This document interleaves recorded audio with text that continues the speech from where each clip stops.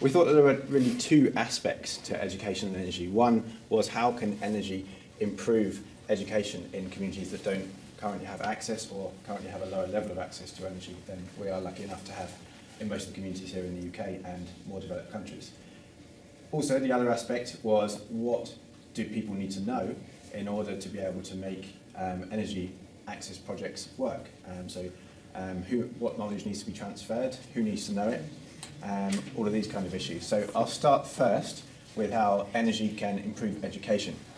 So energy in schools, we mentioned that this can increase the quality of teaching and therefore enable better retention of teachers and stem the flow of people from rural to urban areas by creating a motivation for them to stay. Again, the same energy at home can offer the opportunity for people for school children to do homework in the evenings. It can offer the ability to use ICTs. Again, that equally applies to schools. But this does have some negative impacts. We noted particularly exposure to advertising and to a better quality of life that people may have been unaware of previously, and perhaps in that case maybe ignorance could have been bliss, because if you're seeing this improved quality of life that everyone else on the television or on the internet has, then maybe you become unsatisfied with the situation that you are in. Perhaps that could then become a driver for positive change, but if that positive change is too far away, then it could quite easily become a negative aspect. We talked also about the need for both policymakers and end users to be educated about the wider benefits of access to energy, how you could go about quantifying the societal benefits of energy access projects beyond just the immediate impacts in the particular community that project is going on in.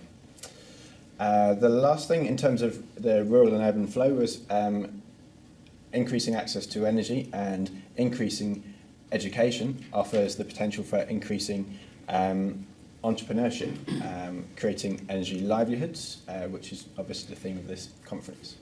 So going on to the other aspect of education, what do people need to know in order to make energy access projects successful?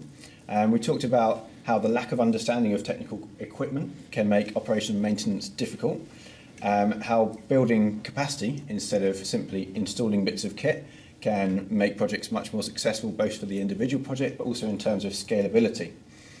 And we mentioned a specific example of local manufacture. So John Simnett works with a local manufacturer of small wind turbines. So instead of going and installing small wind turbines in particular communities, he instead adopts an approach whereby he transfers the knowledge with which to be able to manufacture these machines and to install them, or the knowledge with how to install them, and to create a sustainable energy system that people living in or nearby to the communities without access to energy can go on and replicate and scale up themselves without the need for continued input from the global north. We also mentioned what can we learn from communities without access to energy. So the specific example of the M-Pesa was given.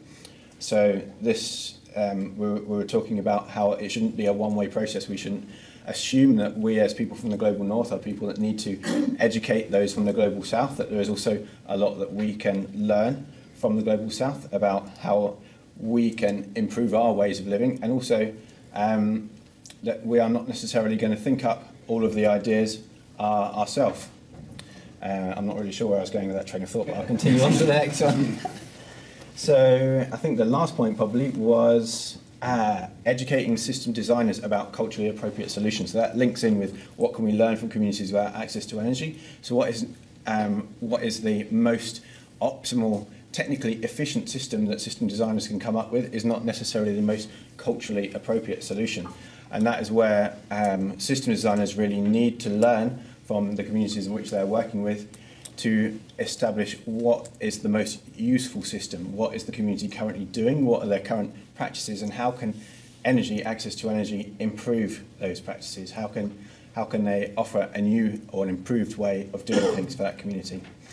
So a more efficient use of energy is what I've got written down here, not in terms of improving the technical efficiency in terms of percentages of energy in, energy out, money in, energy out, this kind of things, but in terms of a more efficient way of living for the people who are benefiting from these energy access projects.